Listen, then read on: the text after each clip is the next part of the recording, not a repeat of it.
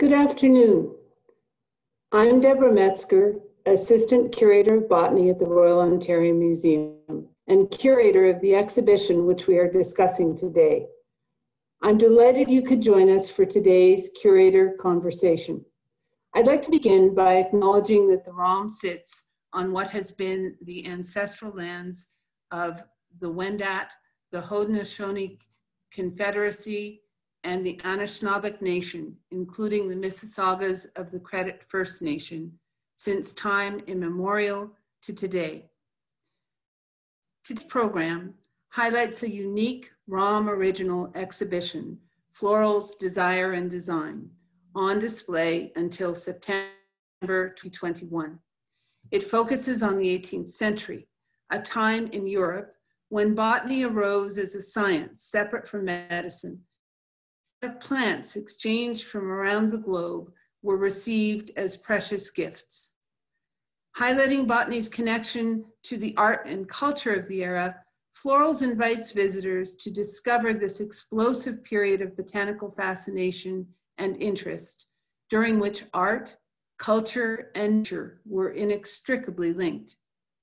In a moment, we will broadcast a pre-recorded conversation between myself and ROM Senior Curator of Global Fashion and Textiles, Dr. Alexandra Palmer, who assisted with this exhibition and is here with me today. Hi, Alexandra. It's great to see you. And it's good to have an opportunity to talk a bit about the florals and the connection of plants and fashion this afternoon. No, it's really nice, Deb, and it's always a pleasure working with you as we've done over the years. And we often get Deb up into textiles to help us tell us what we're looking at, what the flowers are. So we've spoken about the role of natural historians and trade, and your exhibition talks about that. So what were they looking for, and what did they expect to find when they were going out into the world in the 18th century and of course before? And what did they do with all these extraordinary things once they got their hands on them? So surgeon botanists were very much a part of the teams that were going out exploring the world, mostly for trade missions, the East India companies and other things. And they were looking for any economically important plants. And they would bring them back. And of course, new technologies were allowing them to be able to grow them. So in this image of the Chelsea Physic Garden, this was one of the very important gardens of the 18th century. It was in London on the Thames, and you can see the fashionable people at the bottom of the image of this beautiful etching. And it's divided into sections, and each of the sections is for a different purpose, keeping the tender plants, hot houses, bark houses, native plants. And you can see the lovely image of the aloe up the side. And so it's organized by groups of plants as well as the conditions that they need to grow in. Absolutely. And they were cultivating them and making more and more varieties that were then pumped out into circulation of the rising merchant class. But this posed a problem in a sense, because so many plants were coming back to Europe that people were giving them all different names. So the need for a classification and a naming system was important. And many people may know Carolus Linnaeus. That name is very familiar, I think, to most people as the person who came up with our scientific nomenclature, the method of giving plants a genus and a species name, and not only plants, eventually all living organisms. This is very much an 18th century way and a scientific exploration of measuring and quantifying and kind of organizing the world so we can make sense of it and analyze it. Absolutely. And what was needed was to be able, in order to do that, was to be able to group things so that you could give them a name, but you could also find similar things that would go together. So on the right, you can see this chart that is of the stamens of plants, the male part of the plant, It's very characteristic that the sexual classification system that Linnaeus came up with was based on the male parts of the plant. And there are lovely exposés about the nuptial bed and the sexuality of these plants, which was, again, very much a part of the time. And what was important about the reason Linnaeus' system was the one that became the most prominent and accepted, at least for a time, was that it was all just based on flowers rather than have flowers and fruit and other parts all at the same time. So that he sort of normalized a sexually based classification that everyone adopted. So basically you can share knowledge and information and add to it in a way that is more kind of global, or puts things together in a way that you can really scientific sharing, right? Absolutely. And what also helped with this scientific sharing was the fact that it was becoming easier and easier to do print publications. And many of the prominent landowners would want people to come in and do a catalog, which was called a florilegia, of their plants and things that were growing in their garden.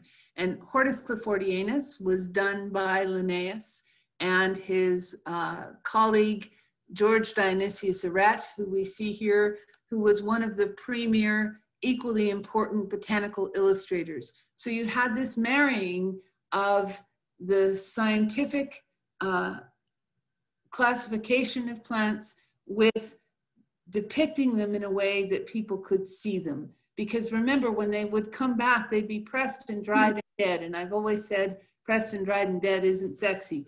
So they, even though it's a sexual system. So the illustrators were equally important in disseminating this. And this book, they were really important because I mean, they make them look so ravishing, and these prints are glorious, but that's what people were really seeing more than the actual plant in all its glory. So being able to visualize it, but you're saying in actually an anatomically correct way. And what they would do is increasingly, so Linnaeus' system was in Latin. You can see on the left this book also on display. So we have these wonderful books on loan from the Thomas Fisher Library.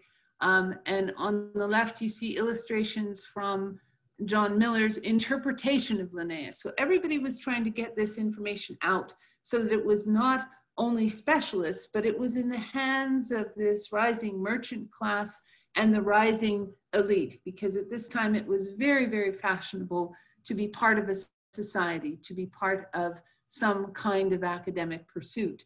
And the magazine on the right is an actual botanical magazine that was founded in 1787 and continued right up to 1983. It's really interesting. So this is the sort of circulation of flowers into more kind of mass culture, and making them accessible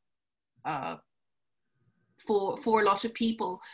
But it's the same time too, it's what was happening with fashion and this whole print culture that was going along, cheaper paper, more circulation. So fashion plates really started by the end of the 17th century, and by the 18th century were available, these small series by subscription. So this is all coming together, of sharing this information and having a kind of quite a broad general knowledge that intersects as a cultural knowledge. So how, Alex, did the interest in flowers and things translate into what was happening in fashion? And did it have any influence on men? Oh, it was key. I cannot imagine historical dress or even contemporary dress without flowers or floral references. And you certainly can't get colors in textiles without natural dyes, which come from flowers and spices and plants and roots. So it's absolutely, literally integrated into the body of the fabric. and certainly for men who were the collectors very much, they were the men who had the wealth, they were the people who, the merchants who were supporting the expeditions and bringing things back. So your East India Company people having huge status and kind of glomming the good goods as they come in.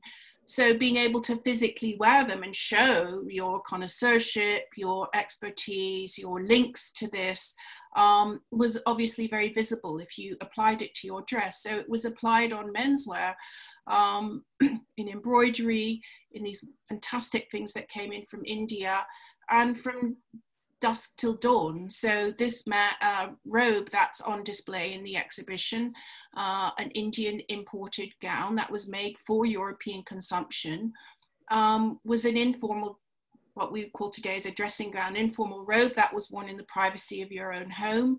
And that was a luxury good, and it was a sign of an elite man, of a scholar, a connoisseur, because in this robe he would be relaxing and releasing his mind as he released his body in more comfortable clothes and working in his study. And there's many, many portraits of men painted, expensive paintings, privately commissioned, wearing these gowns, showing their expertise, their status, their wealth in their studios or in their studies. And this wonderful print from the late 17th century showing a man in his splendor. And they were worn without the jacket, so they were informal. They were worn often with slippers, and they were worn without the heavy wig, so they were more comfortable and they were looser. And in this print, this man is definitely wearing an imported cotton chintz gown. And in our one on display, and we have 3 beautiful imported Indian ones that were made specifically for European taste. And you can see that very clearly in a detail of the one we just looked at, in the red color, which was unknown in Europe, how you could get that intense red that came often from madder or the myrobalan plant. And in this case, you see an English rose. Would it be English? Yes, it would be an English rose. Roses were something that were very timeless. And I think we've discussed before how one of the beauties of the banyan was that it was a timeless garment. And the rose was also a timeless decoration. It was one that we don't know of the exact origin of the cultivated rose, but we know that by this time they were cultivating many, many different varieties throughout Europe. And so there were many collections of roses. Josephine Bonaparte was one who had a huge collection of roses that was painted by the artist Pierre-Joseph Ferdote. In this one, we can see the details and how you've got several different clusters that are going up a vine, and we have sprays of other kinds of flowers, probably including cherries and other things. Those sprays are a great example of this kind of fusion or compilation sampling from your beautiful botanical books and drawings and sketching to really put something together that's a complete fantasy but makes really good design and brings it together. So I don't know, there's probably like 3 or 4 different plants shoved into one new plant. into one little tiny thing. But on other garments, they would do other things. And I'm remembering back to this beautiful man's vest, which was one of the first ones that you and I worked on together. Tell us a little bit about it. Oh, this is a fantastic second quarter of the 18th century, beautiful man's waistcoat. This is half of it. We do have the other half. And it would have been worn underneath a coat. And it was meant to be seen because it's splendidly and lavishly embroidered by a professional embroider with unbelievably luscious flowers. And here you have another example of the rose again. So the circulation of these patterns from these prints for embroidery for many centuries had been going around. and looking actually in your garden if you had things, but then sending those ideas off to India and then bringing it back in the man's banyan in an Indian designed and put together garment, really begins this kind of mass circulation of global ideas and exchange of knowledge that's both technical in terms of how you make things, which they were desperate to understand in Europe, how the Indians could really produce these wonderful things, as well as imagery. And it was going full circle all the way around. One of the things that I remember about this fest as well is that I can remember thinking that it was almost a testament to the movement of plants, because of course things were also moving very rapidly between the Americas and Europe at this time. And you have things like dogwoods and magnolias on this vest that were coming from that. So you have this trade element that is coming into what you were wearing and is very much affecting the designs. Mm-hmm. So, and designs were seasonal too. I mean, this is the beginning of the 18th century is the beginning of our idea that continues today of seasonal fashion, that you wear different kinds of clothes for different seasons, and understanding plants and understanding the meaning of plants and what would be in bloom at a certain time would be when you would wear that.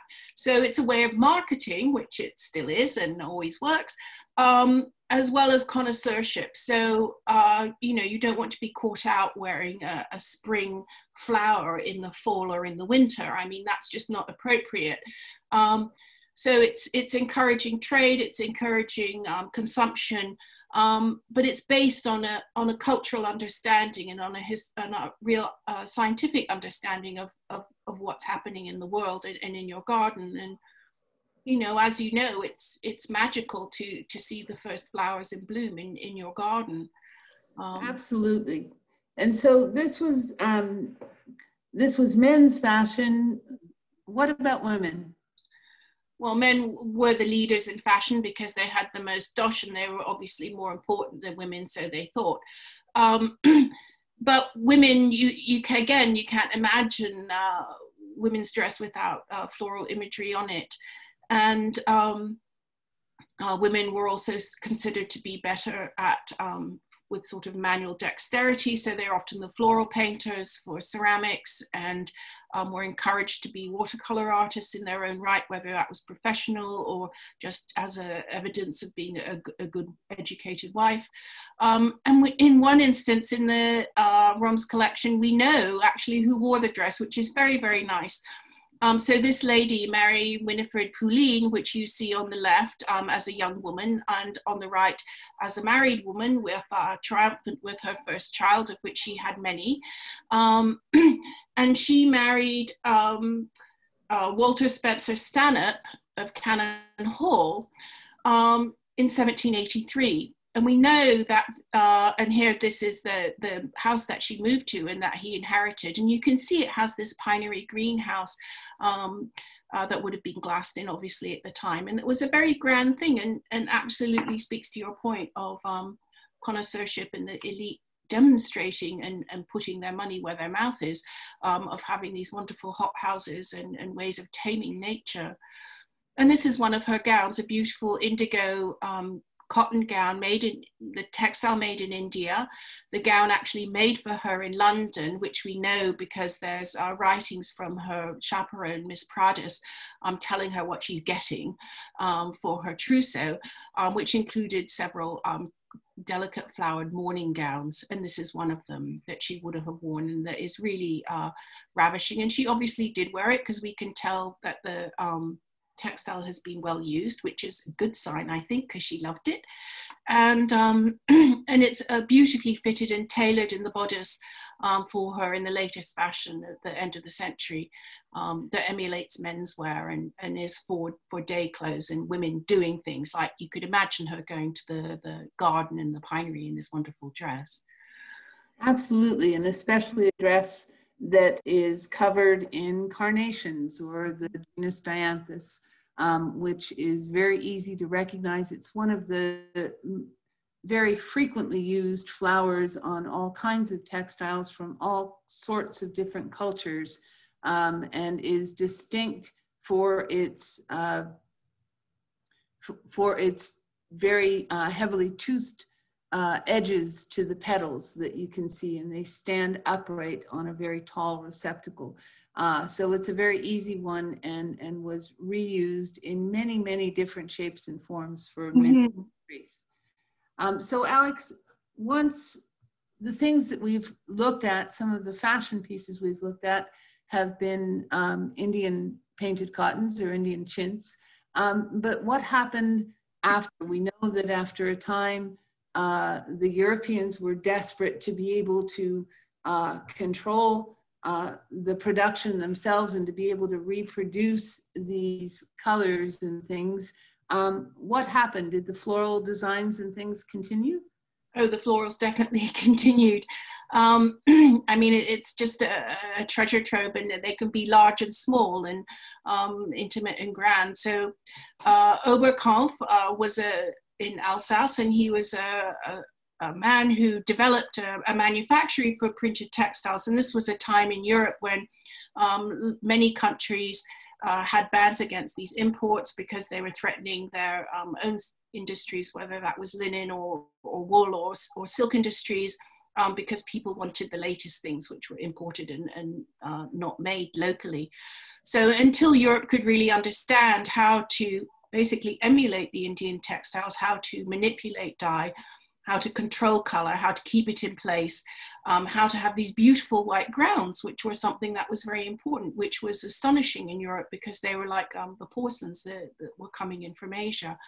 So this clarity, it's like you're looking at a printed page, but you're wearing it. It was really astonishing.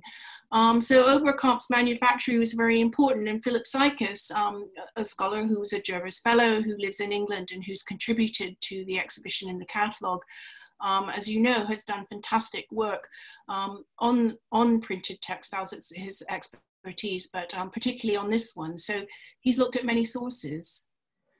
And the one that he has given us here and discusses in the catalog is a reference to Jean Lamarck's Encyclopédie Méthodique Botanique, which was published in between 1791 and 1794. And you can see the engraving at the bottom. And if you look closely, you'll find that many of the plants that are on the textile are actually taken from that. And this is something that went on for many, many centuries. People don't realize that there was an exchange going between cultures, even between the Mughals and the Europeans going back to the 1700s and the 1600s. There was this exchange of information. So globalization is not something that has just recently started. And I love this piece because it has plants on it that are from Australia, are from Africa, are from South America, are from Europe, and they're all mixed together. And it was this absolute desire for things that were exotic and things that were bright and beautiful. Yes, and you know, this is where art and design and science really come together by using these beautiful, as I think they're beautiful, botanical illustrations that give you hardcore information, but that you can really riff on in so many ways and produce this extraordinary textile that's an amalgamation of flights of fancy, putting these things together in a way that are very intriguing. You could actually spend a lot of time looking at your dress or having someone look at your dress and trying to unravel what's going on it. And understanding these things. So this exchange is very important, and it's always fun working with you, Deb, unraveling things and really trying to understand what was going on in history and what people were maybe thinking or trying to put together in a way that is kind of open-ended, because certainly, you know, the best design isn't necessarily a scientific design. But without that scientific knowledge and base, design would be very different, I think. And without the artistic interpretation of some of the science, it would not have gotten out and been spread so widely to the masses. And I think one of the things that Florals has done for me is really draw these things together and show that how art, nature, and culture are very intricately connected, and also the importance of these things, the importance of having this personal relationship with nature as we express it through what we wear and also through what we have in our homes. I recently heard a talk by an indigenous botanist who was talking about how people are losing their ability to name the plants in their garden. They're becoming unfamiliar. Yet we remember that all of these plants and flowers, just by our having them in the way we do and incorporating them into our designs and into our life, are very, very precious.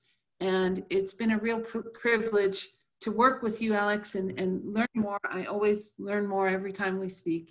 And it's great to have had the chance to dig into this topic deeply. It's very fun, and really the pleasure is the beautiful objects, and having a real chance to sort of commune with them and think about them in a way that is more than just a pretty dress. So thanks very much. And a beautiful book from a special time. Everybody in their own perspective. Yeah. Thank you, Alex. It's been great to talk to you today. Bye.